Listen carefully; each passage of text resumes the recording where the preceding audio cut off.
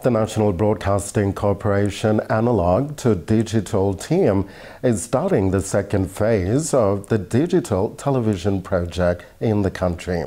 Last Friday, the team visited Bereina station in the Kairuku district of Central Province. Edward Passam reports.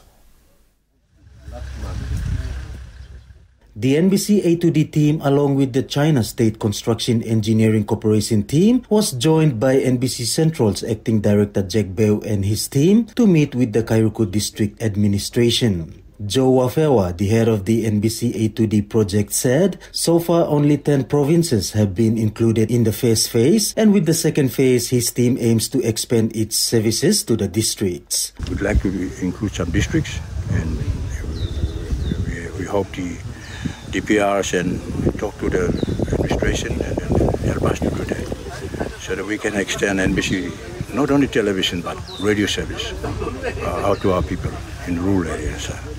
And this is the opportunity that we need to take, and the government is supporting the NBC, the MD and the minister, they're really behind it.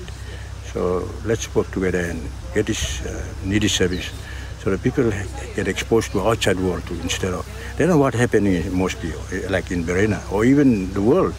There's a big war going on in Israel and Russia and Ukraine. Nobody knows, not many people in the rural areas know that.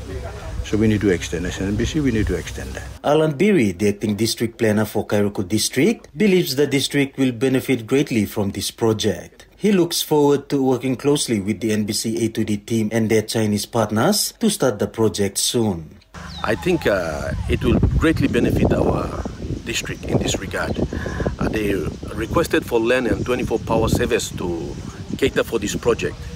And my district administrator is not here right now, but I will have a word with him to see our member that we can assist this project come to pass by putting up a land for them and a 24-hour supply power.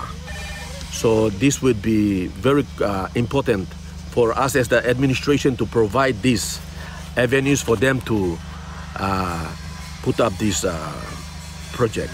Edward Passam, NBC National News, Port Moresby.